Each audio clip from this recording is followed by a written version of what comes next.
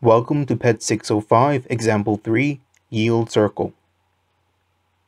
In the previous example, it was concluded that the pipe would experience 80% of yield if it were subjected to a pressure differential of 7,870 psi for the given axial load.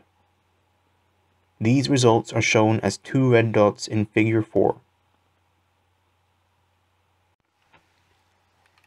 Before accepting this result, we need to consider two additional design criteria as given by API Technical Report 5C3 from 2008. For burst calculations, we need to remain below the pressure predicted by the API version of the Barlow formula. While for collapse calculations, we need to adhere to the API collapse equations. For burst, we use 87.5% of the nominal wall thickness in the Barlow equation. For 9 5/8 inch casing collapse, we use the API plastic collapse formula. On the circle itself, the effective von Mises stress in the tubular material is equal to its yield strength. Inside the circle, the tubular stress is below yielding.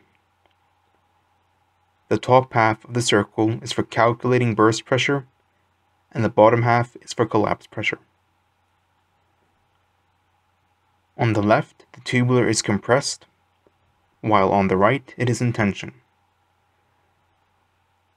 The tubular design is within API uniaxial limits for data points inside the rectangle. The four dotted lines all pertain to uniaxial loading. The top horizontal line is the Barlow equation with reduced wall thickness, while horizontally on the bottom is the API plastic collapse pressure. The vertical line to the left is yielding in compression, and on the right, yielding in tension, assuming failure at 100% yield. Typically, the circle is drawn with a radius equal to 80% of what is shown in the figure. This represents a design factor of 1.25.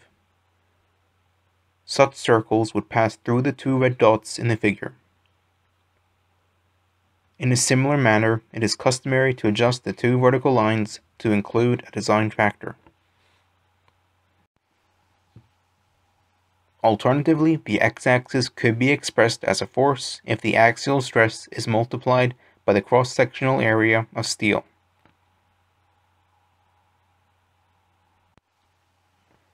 Note that the 3D burst at 80% yield is lower than the API burst, so this is the max limit for the given axial loading.